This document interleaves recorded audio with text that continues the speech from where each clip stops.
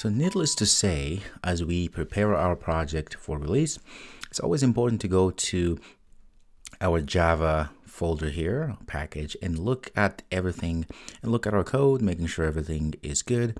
For instance, making sure that we don't have unnecessary declarations and so forth. That should be something that we should be doing as we develop anyway. But sometimes we just get carried away with developing and we have a lot of loose ends, if you will. So always make sure to come back and look at your code and make sure that you can get things straight. The other thing you do is you look to inside of your res folder. Maybe there are files that you don't use anymore in your application. So you should get rid of all of those. So you just do a general cleaning up. Just make sure not to delete things that are actually important or crucial to the operation of the application. The next thing here is that is very important that we need to talk about. Let's go to Build Gradles here. You notice this application ID. Now the application ID is usually the reverse domain name, right? So let's say if you have your domain name is google.com, you would say com.google and usually give it the name of the app.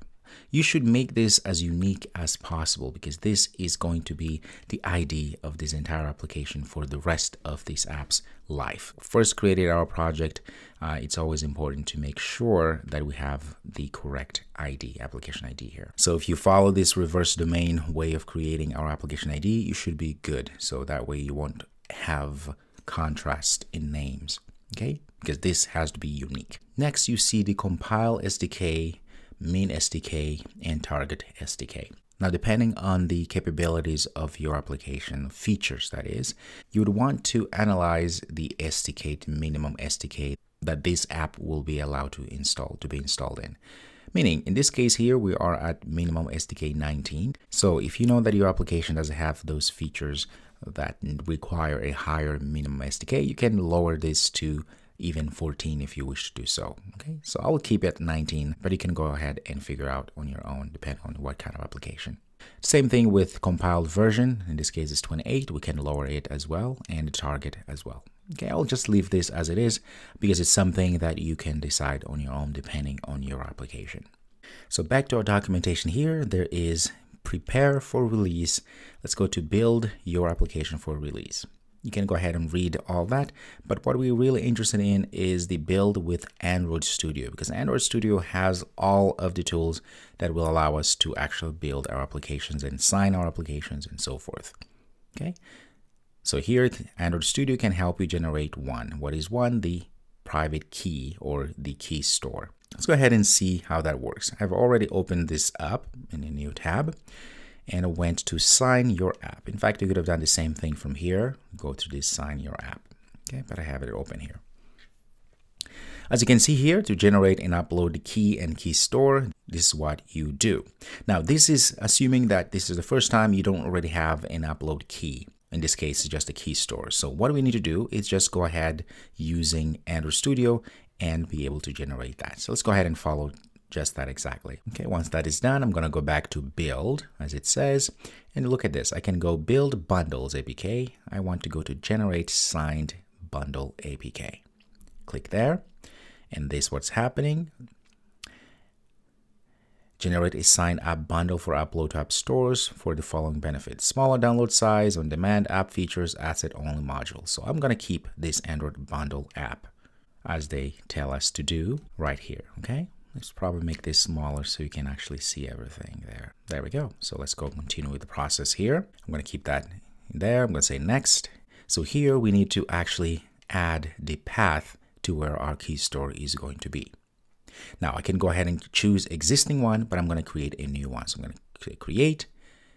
I'm going to go ahead and click here, and it's going to show you exactly where should you add this one. So in this case here, I'm going to go to all of our projects. I'm going to go to Trivia, which is this project.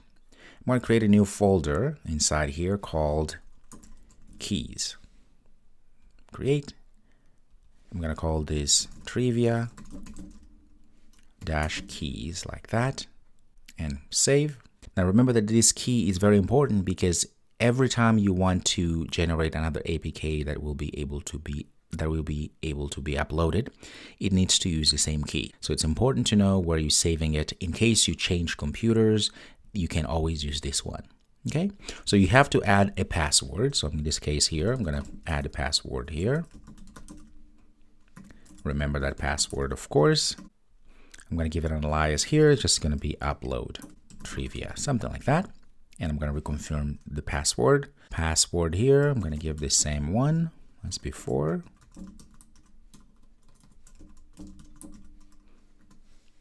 And validity up to 24 years. 25 doesn't matter. You can give more years if you wish to, but 25 is enough. Okay. Okay.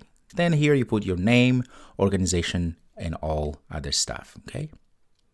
So in this case here, I'm just put Paulo. Of course, you're going to put your own items here. Again, what we're doing here, we're creating a key store, which is required for us to be able to attach to our new APK and then be able to upload the application. Okay. All security that's needed, it's all in here. Okay. Very good. I'm going to say okay. And there we go. Looks like everything is good. And it says here, export encrypted key for enrolling published apps in Google Play, app sign in. That's all good. Checked there. The module is app. That was all generated for us. This is the application that we're trying to create the APK for. And the encrypted key export, I can change it to actually the place where we added inside of keys. So I'm going to go there, keys, and I'm going to create another one called encrypted. Doesn't really matter, but I like to put everything in one place. Okay. Very good. So we changed the place there, and I'm going to go ahead and say next. So in this case here, we have two options, build variants. What we want is release, okay, because we want to be releasing this application. Now we can change destination folder as well. I like to change it to somewhere else where the APK is going to be. Again, inside of here, I'm going to go ahead and create a new folder. I'm going to call this app folder APK like that. Okay. Very good. Say open, and there we go. So that's where we're going to add our release APK. I'm going to go ahead and say finish. Now it's going to go ahead and start building everything. Good. So it says build success. Everything was good. And at this point here, let me go and look at where this app is living. Let's go and reveal in Finder. There it is. We have app folder, we have release, and we have. So let's go back APK. To our Google Play console. So this is where we were, stored listing. And what we're going to do now, we're going to go to our app release, is to be able to actually add a release. So I'm going to go to manage. I'm going to edit release. There we go. And at this point here, I'm going to go ahead and say continue. I'm going to say accept so that we get access to this. So here is where we can go ahead and drop our bundles and APKs to be added. So I'm going to go ahead to our app. So our release bundle there, and I'm going to see and drop it there. So now it says Google Play is generating and optimizing APKs from your Android app bundle. Upload success, and voila, you can see that we have Android app bundle number 1, version number 1, and this is the app size. Okay, there's the release name. All of this was actually taken from our build.gradle file. So here we can actually add some text about our release. I'm going to say, okay, I'm going to go ahead and say review. It says here, this release is ready to be rolled out, and it gives us all the information that we have.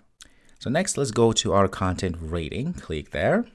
Okay, now that we have an APK or a bundle in this case that contains an APK, we are able to actually change our content rating. So I'm going to say continue. In this case here, I'm going to add my email address. You should add yours.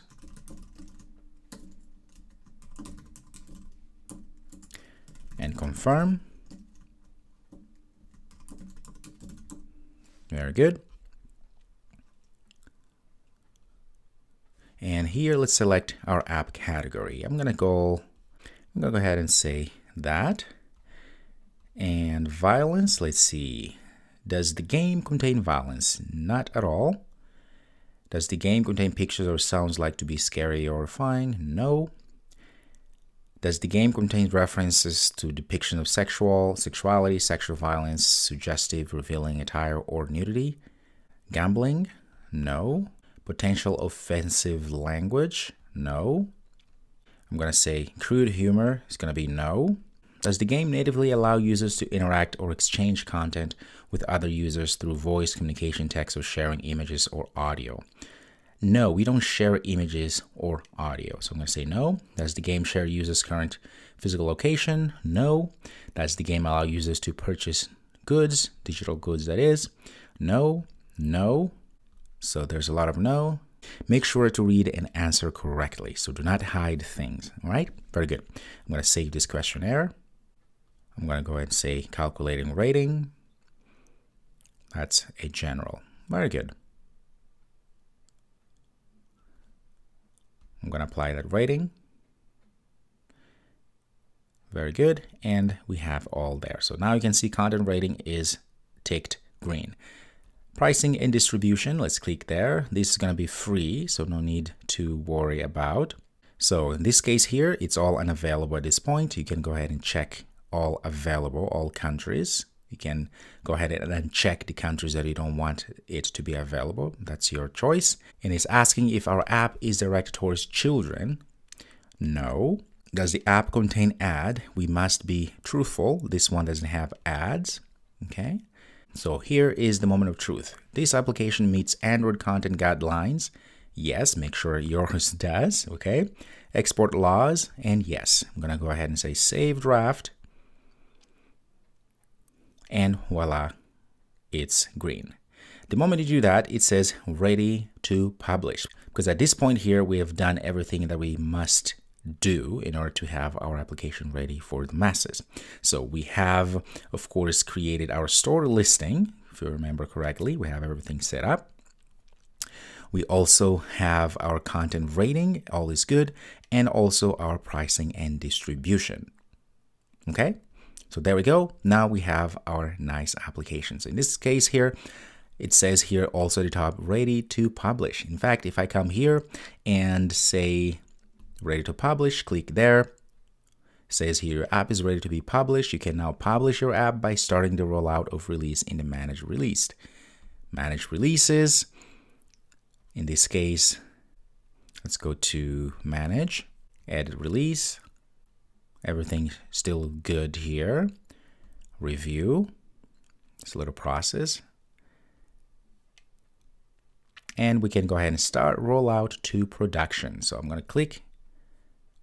Your app will now become available to all users of the Play Store. Do you want to continue? You say confirm. It'll take a few seconds and voila. Right?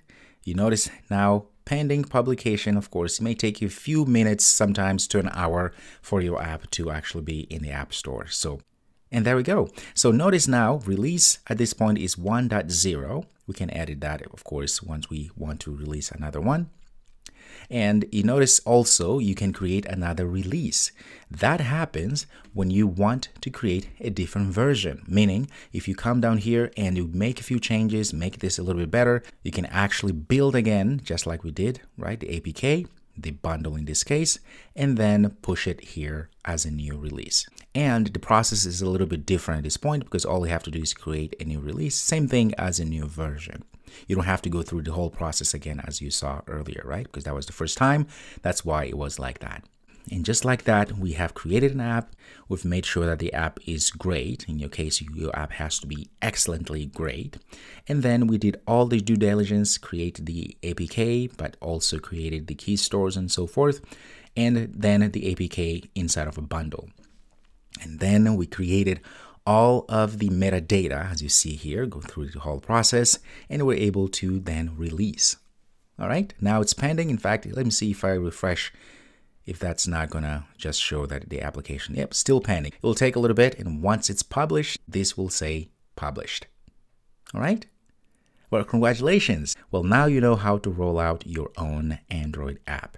Great. So one last thing I'm going to ask you, if you roll out a new application, please let me know because I would be so happy to take a look at it and perhaps give it to my friends and other students so they can download it and take a look at it. So it's really exciting, isn't it?